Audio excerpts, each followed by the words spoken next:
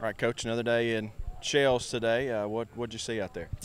Yeah, we actually took 2 breaks and they just tried, and it wasn't hot. I probably didn't have to do it today, but we made some progress. I'm still a little frustrated offensively that we're, at times look non-competitive, and we've got to get through that. I think our guys are competitive, but when they're thinking too much or something like that, they don't show their true competitive side. So we got to fix that in a hurry.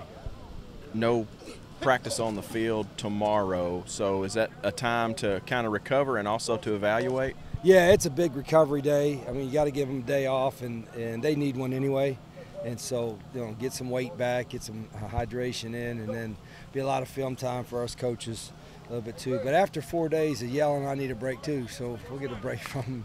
We'll have a couple meetings and then regroup on Monday and get after them. I'm anxious to put the pads on, but you really should, with shoulder pads, you should be able to get most of your good work in anyway.